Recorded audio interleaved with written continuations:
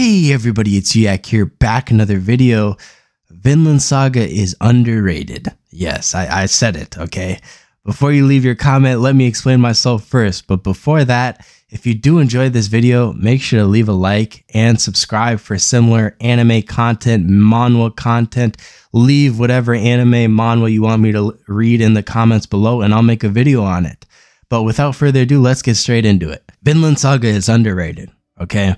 Now, the definition of underrated according to Google, which sources from Oxford Languages, is not rated or valued highly enough. Now, looking at my anime list, I'm just going to hit you straight with the facts here. Vinland Saga is ranked number 99 on my anime list. Now, this is absolutely absurd because this series is top 10, if not top 15 series of all time. I mean, this series has some things that are very unique to it that it does extremely well. Throughout the series, there's none of this trope of a female character that the main character is just attached to for no reason, or this female character that needs to be on screen. Okay, it's historically accurate. Vinland Saga likes to be with how females were treated during the times by the Nordic people, essentially as tools. They raided villages and they used the woman. This is one of the main great aspects of this series, the fact that it's accurate. Into many series nowadays, you'll see that they play this historic accuracy, especially in American TV shows. They'll play this historic accuracy and it won't be accurate. Okay, in these times, we got to realize these Nordic people were literally pillaging villages for their food. They were killing everybody. They were doing all kinds of nasty stuff. Bro, they did not care. We have to realize this kind of stuff. And there's nothing more that I like than series that are actually accurate with it, okay? If there's a big monster that's a human eater that can kill humans or whatever, I want to see that, okay? Don't just say it and then have it be like a cute monster. No, it's a human killing monster or whatever. And Vinland Saga does this amazingly. I remember the first time I was introduced to this series, I thought it was going to be a run-of-the-mill average series, but once I started watching it, oh my goodness, I was completely wrong. This series is top 10, 100%. There's so many great aspects, starting with the beginning. We see Thorfinn as a child and his father Thor and how he looks up to his father, and then we see his father with this philosophy of not killing, even though he was the greatest warrior. He ran away from killing because that's not what a true warrior is. He realized this.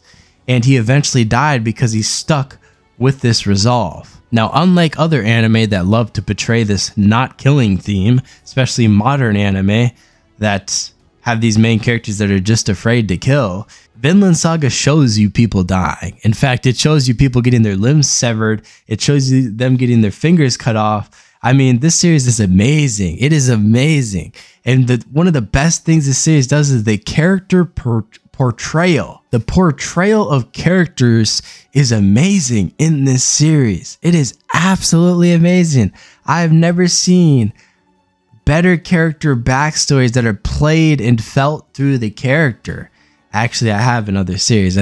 But it's definitely one of the top ones. I mean, we see Thorfinn throughout the series. This video is gonna have minor spoilers. Spoiler alert. But we see throughout the series, he starts by Askeladd killing his father, and he has this intense hatred for Askeladd.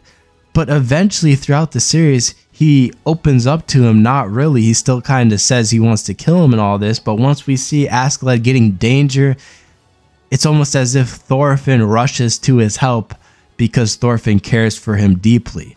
An instance that comes to mind is when Askeladd was cornered by his own band because they were getting chased down by Thorkel, and Thorfinn thought Askeladd was going to die, so he went in there literally ready to throw his life away. In fact, he even challenged Thorkel to a duel with no hesitation. Okay, now we gotta, okay, in anime, things look like they're on even playing fields all the time, but we gotta realize this right away. Thorkel in the Vinland Saga series, this man is a giant. I looked up his height. He's like 7'6". And you know, people were shorter back then, right? So this man is 7'6". He's probably one of the most tall people on planet Earth at that period. He'd be one of the most tall people on planet Earth at this time. He's probably, I mean, it's crazy. It is crazy. And then we have our main character Thorfinn, who's extremely small. I think he's like 5'4", or he wasn't even fully grown at this time, like 5'2" or something. Challenged him like it was nothing, with no fear at all. I mean, this is admirable. And this is not one of those instances where the main character is going to challenge someone and we already know they're going to come on top because they're the main character. Okay, all these popular series come to mind where we know if they get in a fight, they're going to win that fight. But in Vinland Saga, we don't know what is going to happen. Okay, fingers get sliced off. We don't know who's going to die. No character is immune to die. That much is a fact, except for the main character Thorfinn, at least. But every other character is fair game. And this is shown even, I mean, going back to the fight, for instance, between him and Thorkel, it didn't follow the standard of the main character just wins straight out. Bro, Thorfinn got knocked out. He got knocked out. And I love how the anime did it because it's realistic too. This just shows how realistic it is. Because when he got knocked out and he woke up, he didn't just know where he was. He had to look around. And he was figuring out his surroundings. That's how it is in real life. When you get knocked out, you don't know where you are. It's like you got sent to a different reality. You got sent to the Shadow Realm. And Thorfinn got sent to the Shadow Realm by Thorkel.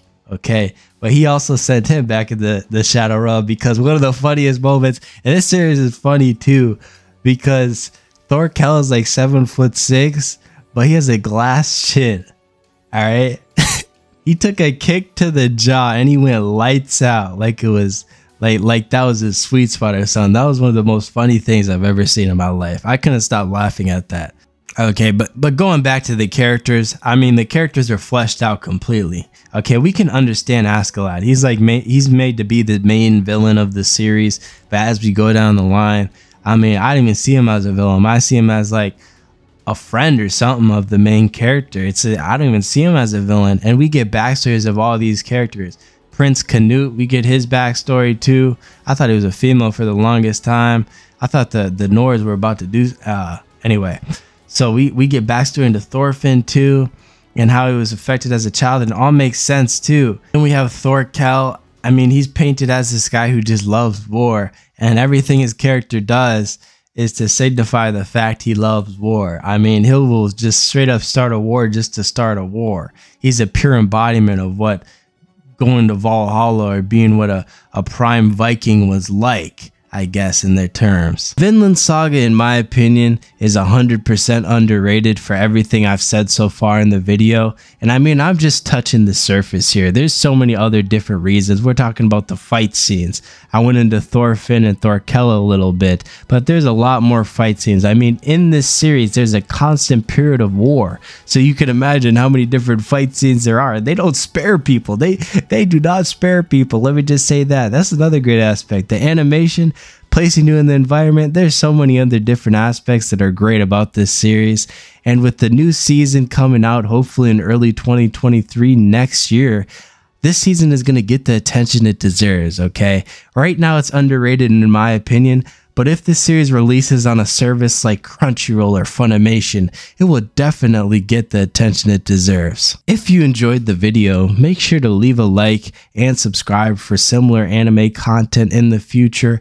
If you have any anime you want me to watch, leave a comment below and I might give it a watch. Okay, if you recommend some reincarnated in a different world because I read books or something like that, or whatever these random titles are, I'm probably not going to watch that. But if you recommend an interesting series, I'll 100% watch it.